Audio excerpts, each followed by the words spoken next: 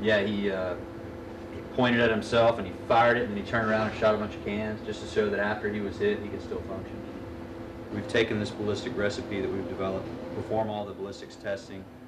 These panels actually exceed the new requirements for the outer tactical vest and work in conjunction with the vest. And I would put it in approximately 75 to 80% of the soldiers die from flying debris. If we can help to reduce the injuries associated with flying debris that occur to the arms and the legs, this is definitely a big step in helping the soldier. And then we got some high energy absorbing foam. You see them with it missing their arms and their legs, and to know that technology that you're working on could potentially help to eliminate some of these loss of limbs. It's just, yeah, it's definitely something I'm proud to be a part of.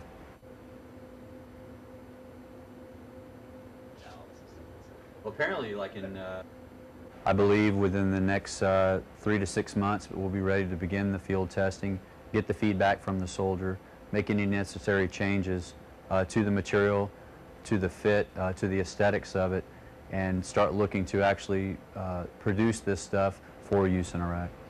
Idea of what the approach that they took, and to give us a little bit of inspiration.